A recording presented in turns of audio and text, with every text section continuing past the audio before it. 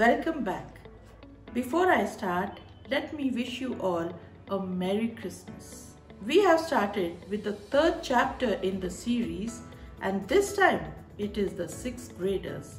And let me tell you, they are one genius of a lot.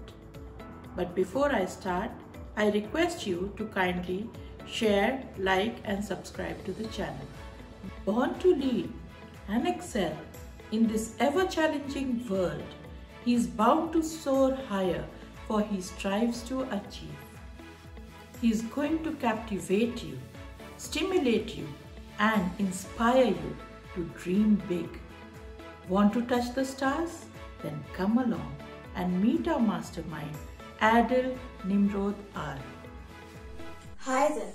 Since time immemorial, human beings have been curious to know about nature and its surroundings. Our modern lifestyle is the result of many innovations that followed, be it in the field of food, clothing, shelter, air we breathe, recreation, technology, knowledge, understanding, the list goes on.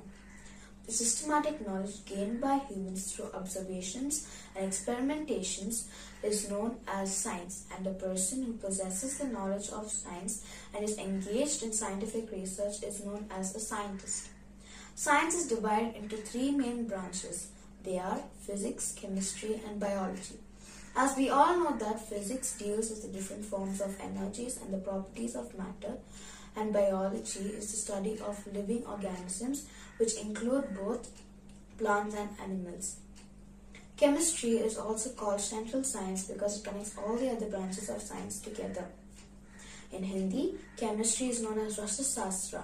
Rasa means essence and Sastra means science. In other words, chemistry is the study of matter. All matter, living or non-living, are made up of 5 different elements. They are sky, air, earth, water and fire. Since these elements are made up of atoms and therefore everything around us is a study of chemistry. Thus, chemistry is a branch of science which deals with the study of substances, their composition, preparation, properties, etc. And the scientist who studies and performs various chemical experiments is known as a chemist.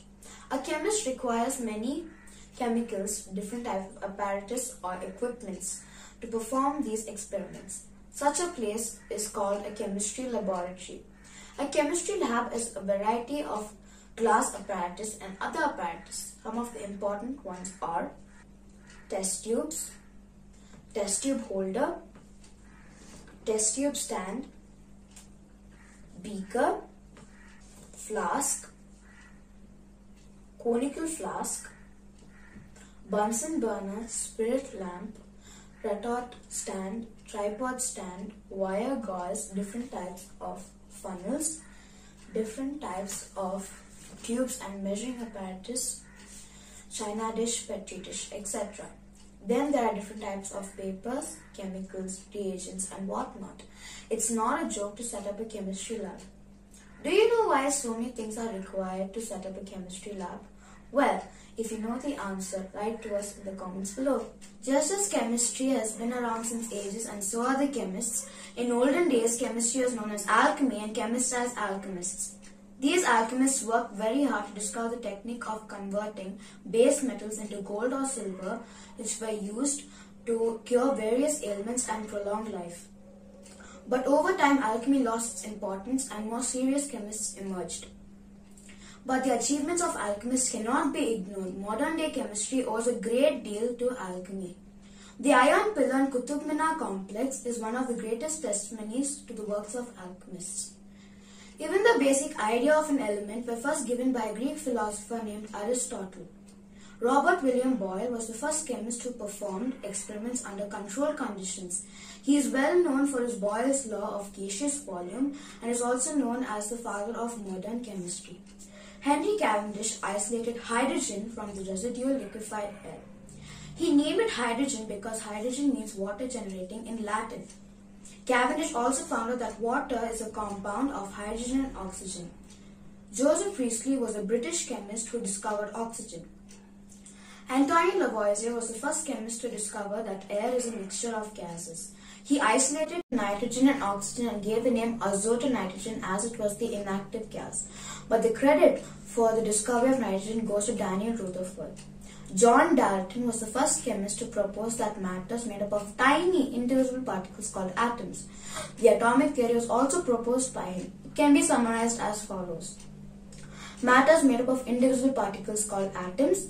Atoms can neither be created nor be destroyed. Atoms of the same elements are alike and atoms of different elements are different. Atoms combine to form molecules, and atoms of the different elements combine in whole number ratio to form compounds. Then came other chemists like Sir Humphrey Davy, who isolated sodium and potassium, Marie Curie, who worked in the field of radioactivity and discovered radium, Sir James Chadwick, who discovered neutron and worked on the possibility of an atom bomb, Sir J.J. Thomson, who was the first to discover the subatomic particle called electron, and William Ramsay, who discovered most of the inert gases or noble gases, namely helium, neon, argon, krypton, and xenon. Louis Pasteur, a French chemist, is regarded as one of the greatest saviors of mankind and is responsible for the discovery of pasteurization. Pasteurization is the process of heat processing food to kill pathogenic bacteria to make food safe to eat.